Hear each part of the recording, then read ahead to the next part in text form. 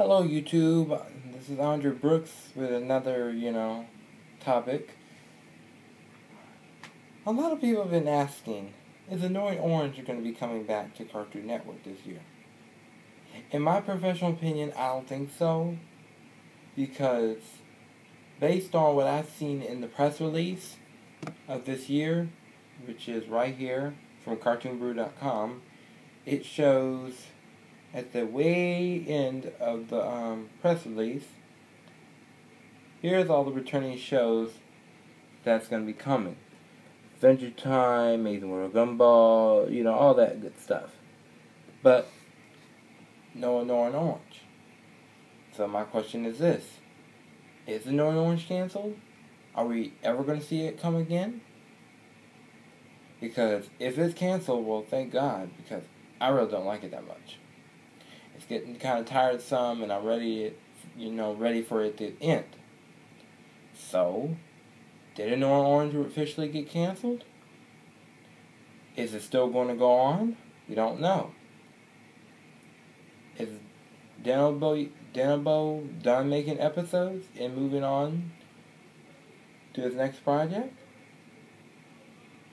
The only way we'll know is after this period where we're not going to see no new episodes based on Wikipedia and other things, because based on what I saw today, the next new episode of Adventure Time will come in April. So, this comes to my next question. Are we going to be seeing a change during the next 2 weeks? The reason why I say that is because no new episodes of any show is going to be coming on during the week. Cartoon Network originals. That, Teen Titans Go, that's Warner Brothers. I'm talking about original content like Steven Universe and all that stuff.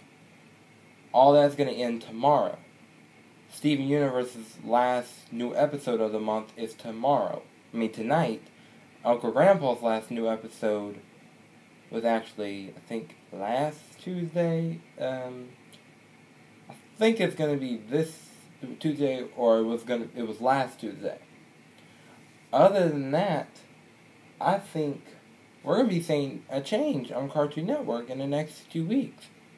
Because with the no more new episodes coming in, and also with, Stuart Snyder leaving at the end of the month, could this really be the potential time for we to get out of this forever be called Check-It era?